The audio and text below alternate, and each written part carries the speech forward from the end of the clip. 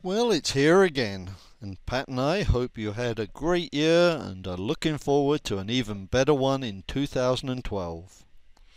As some of you know, it was a bit of an up and down year for us. And for those of you that don't know, there is a link at the bottom of the page to our Christmas letter. Okay, get yourself a hot toddy, sit back in that comfy chair, and see how we got ready for the festive season.